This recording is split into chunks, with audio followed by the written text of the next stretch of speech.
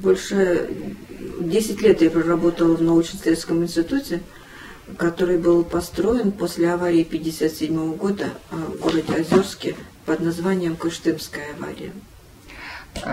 For 10 years I worked at the Special Scientific Institute, which was organized in the close city of Ozersk to study the impact of the previous accident, which is called the Kyshtym accident. Научные сотрудники нашего института занимались изучением воздействия радиации на почву, воды, растения, животных, насекомых, рыб, в общем, на всю окружающую среду. The scientists of our institute studied the impact of the radiation from the contaminated area on insects, birds, animals, plants, fish. That means that on all aspects of environment. И разрабатывали технологии ведения сельского хозяйства так, чтобы люди, живущие на загрязненной территории, по необходимости оставшиеся, могли выращивать более-менее чистую, получать более-менее чистую продукцию. They all studied and developed, not studied, but developed technologies, new technologies of agriculture production on the contaminated areas, so that people who had to live on the contaminated area could grow plants and could use agricultural products which are cleaner than the rest. This is before Chernobyl. И так как у нас это было до Чернобыля, да, и так получилось, что это был единственный институт с производственной базой единственный в Советском Союзе, и поэтому после аварии в 1986 году на Чернобыле почти весь институт был направлен на работу на ликвидацию последствий аварии Чернобыльской атомной станции.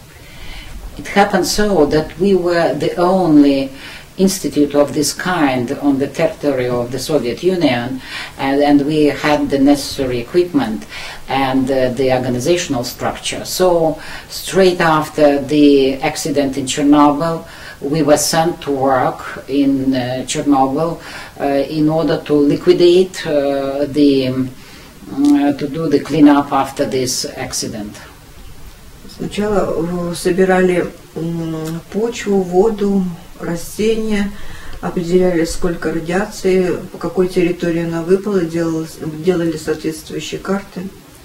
At first we gathered samples of soil, plants, so that and measured the amount of radiation in the soil and the plants, so that we were able to measure and to map the footprint of the fallout.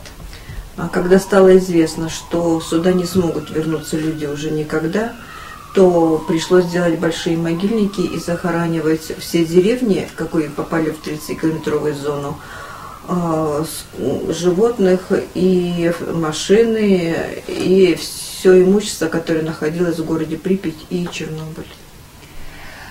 After the measurements were taken, it was quite clear that people would never be able to return to this zone. So we had to make burial grounds and to bury inside the ground everything that was on the surface. It means all the houses in the villages, all the animals that were still there, then all the assets, household assets from two big cities, Chernobyl and Pripyat, everything that was in the flats had to be removed and to be buried inside the ground. И параллельно проводили научную работу. Сделана была ферма из животных, отловленных по территории, чтобы посмотреть, насколько они подвержены радиации. Сделаны теплицы, на которых выращивали различные растения, и пасеку. At the same time, we carried on special studies. We organized a farm with animals whom we caught on this territory to examine them and to see what was the hazard to them. Then we made 2 greenhouses, and in greenhouses we grew vegetables and saw whether it was possible to grow clean vegetables in contaminated area. Так как большинство было захоронений сделано очень срочно, то вместе с грунтовыми водами радиация начала поступать в реку Припять, и поэтому пришлось большую часть могильников перезахоранивать. As the first burial grounds were made very hastily, so it turned out that the radiation started leaking into underground water, and with this underground water it started to seep into the river Pripyat, so we had to rebury these grounds again.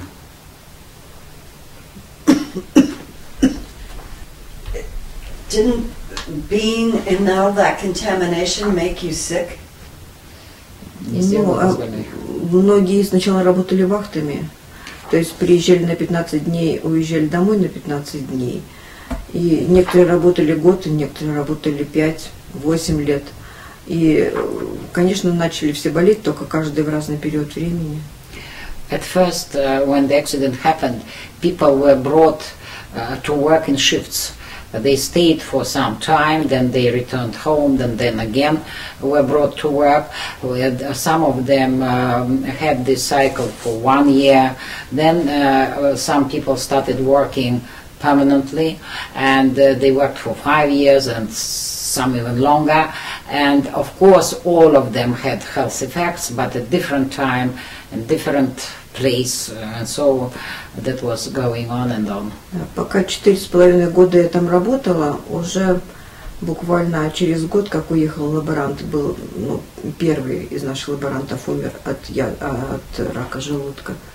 I worked in this for 4 years and a half, and after the first year, our lab assistant who came with us was died because of the cancer of the stomach.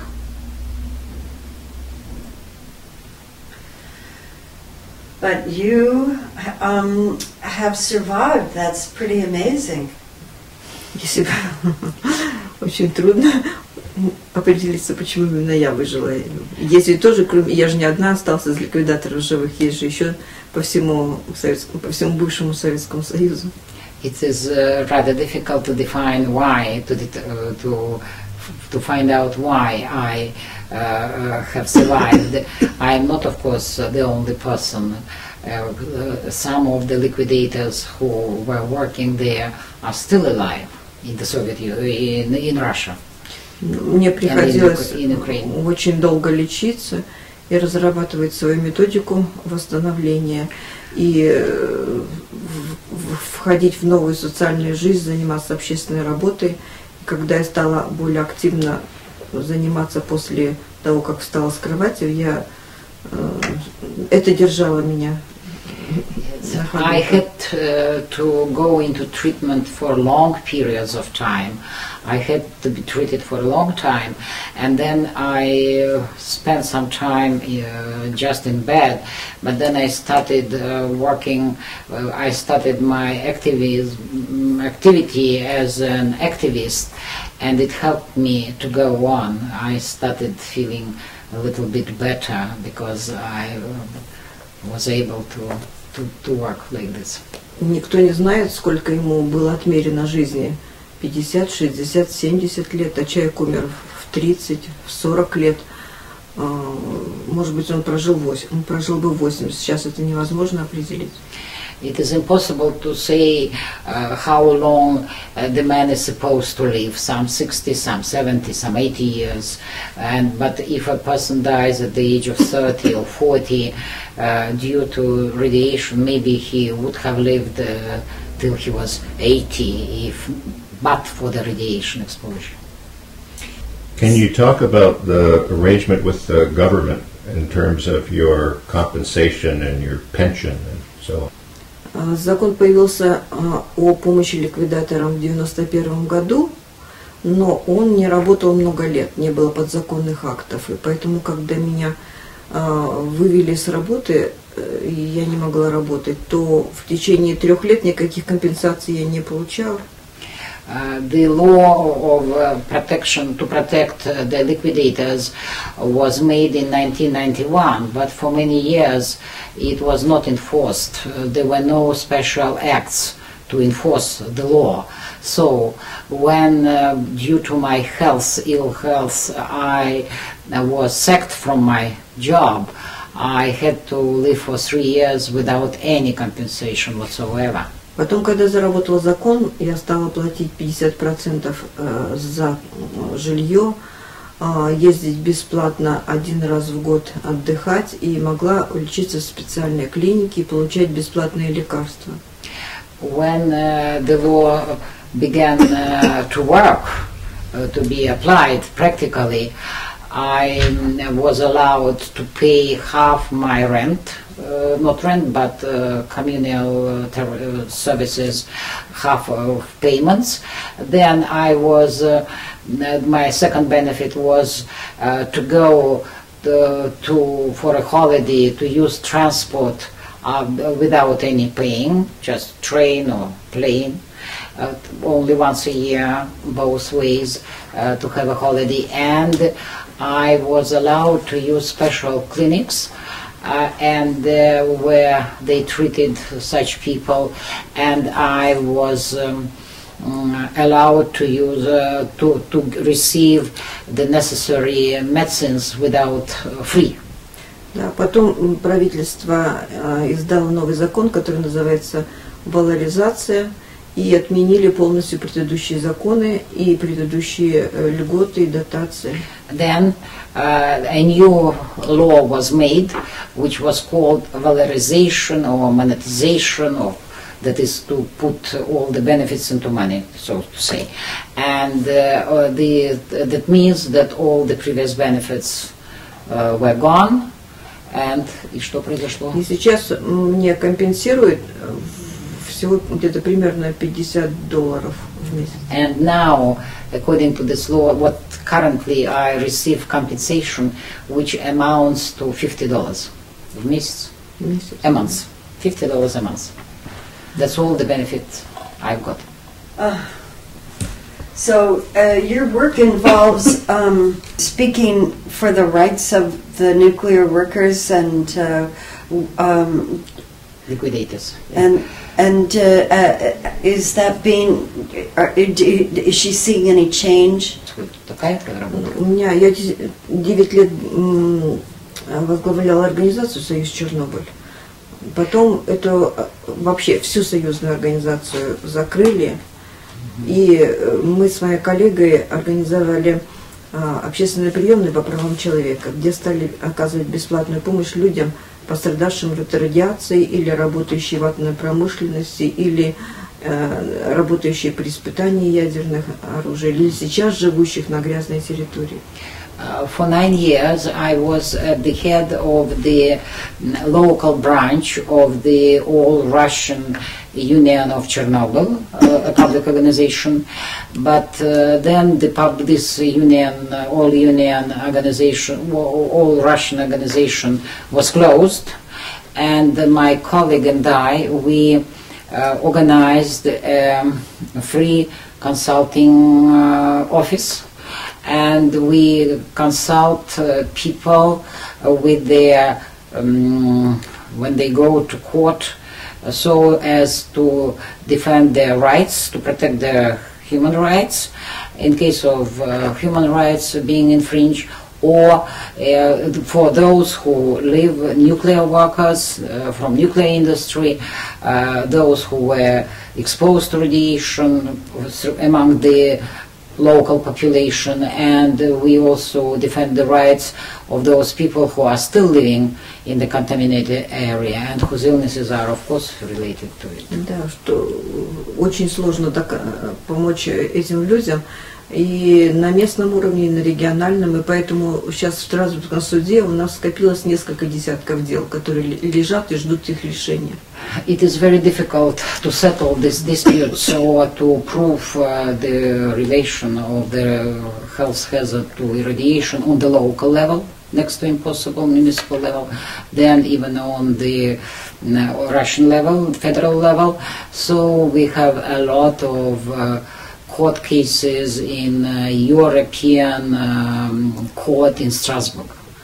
И проблема в том, что если бы признали, что есть жертвы аварии 1957 года после взрыва радиоактивных отходов на химкомбинат «Маяк», если бы признали, что есть жертвы после Чернобыльской аварии и очень большие, и сейчас надо будет признать, что есть уже жертвы, будут много жертв после Хиросимы, если все это публично признать, то надо будет признать, что вся ядерная индустрия несостоятельная, и если она оказывает такой вред населению, живущему на этой земле, то значит ее надо уничтожать, ее надо закрывать.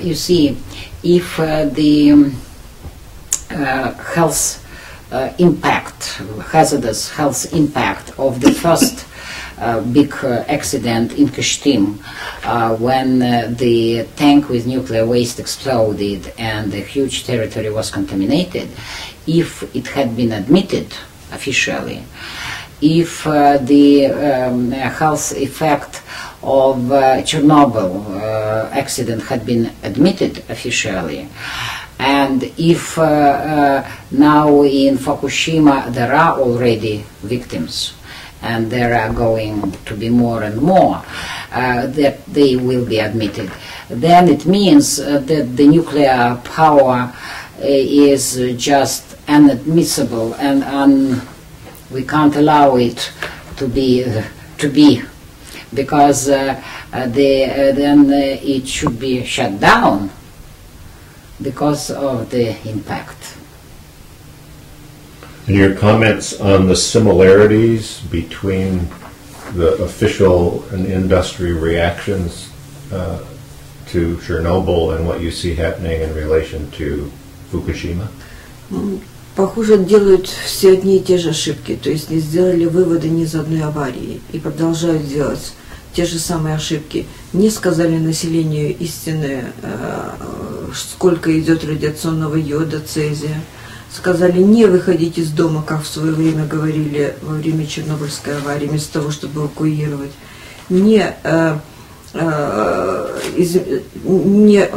во всеуслышание не говорят о масштабах трагедии, стараются все уменьшить. И ядерная сразу же бюрократия быстро объединилась в один кулак, неважно в какой стране. И всем опять стало говорить, все хорошо, все прекрасно, не надо паники, ничего, потому что они беспокоятся о своем лице, в своем пиджаке, в своем кармане. Им глубоко, как во всех и предыдущих авариях, глубоко наплевать на пострадавшее население. Not a single lesson was learned from the previous accidents. They are behaving just like in Chernobyl. It means that the population is not informed about the real magnitude of the releases, about the real situation. They are told again, keep to your houses, the same way as it was said in Chernobyl, keep to your houses, don't go out, and they were to be evacuated immediately, but it was not done. The same is going on there, and the nuclear industry, they very quickly just organized in one fist so as just to save their face, their suits, their profits, and it again shows that the safety and the health of the population is of no concern for them. They are not thinking about us, the public, and their real hazard to us. Если взять и сделать такую акцию, взять детей Белоруссии, Украины, России, у которых канцер щитовидной железы, привести, прямо вот поставить перед министром радиационной безопасности Америки, Японии, России, пусть они посмотрят в глаза друг другу, и мне ну, интересно, шевельнется что-либо у министра в груди, глядя на вот этих бедных детей? I can imagine, I think, what would happen if we gather all the sick people with young kids who are ill now with the cancer of thyroid in Belarus, in Ukraine, in Russia, and if we bring them to face the ministers of nuclear safety in America, in Japan, in Russia, maybe those who are responsible for the safety of nuclear power, and if they looked into the eyes of these sick children, would anything happen? Would they feel anything? Что бы они сказали бы их матерям? And what would they say to their mothers of these little kids?